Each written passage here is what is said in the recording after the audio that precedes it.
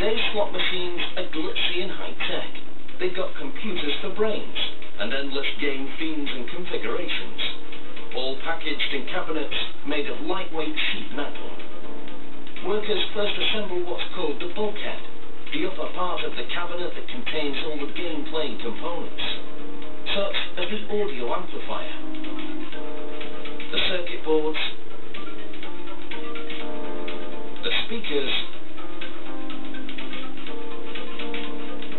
and what's known as the meter, the electromechanical counter that keeps track of the coins and credit going in and out of the machine. At the base of the cabinet, they engrave the machine's serial number required by law.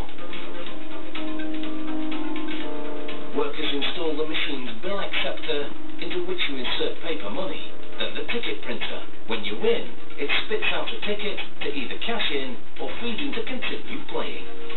They hook up the arm mechanism you pull to spin the reels.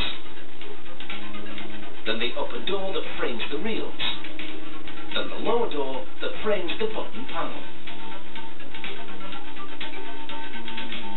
Slot machines have several illuminated buttons for different types of bets.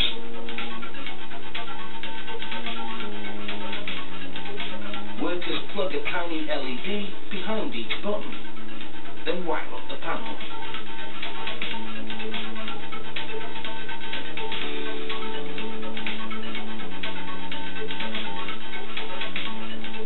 A plastic insert labels each button.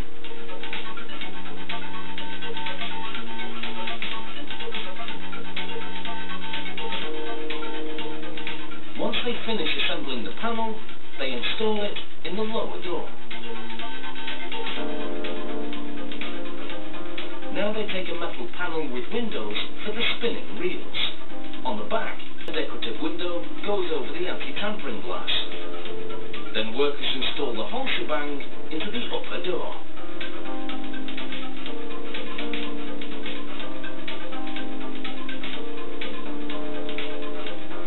In the lower door, they install a touchscreen video monitor to display the payout information. Casino technicians also use it to configure the machine. Then workers install panels with slots for receiving tickets and for inserting either money or debit cards. And now for the slot machine's most famous feature, the reels. After a machine tests the spinning motion and lights, a worker slots in a plastic strip with printed symbols, 18 to 22 symbols per reel. The reels just snap into place into a waiting electrical connection.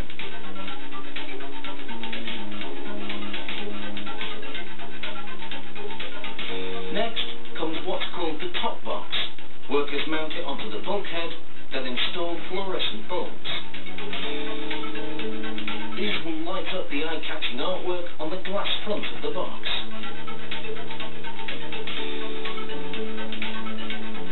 With a fully developed body, the slot machine is finally ready to receive its brain, an operating system on a programmable microchip in the machine's internal computer.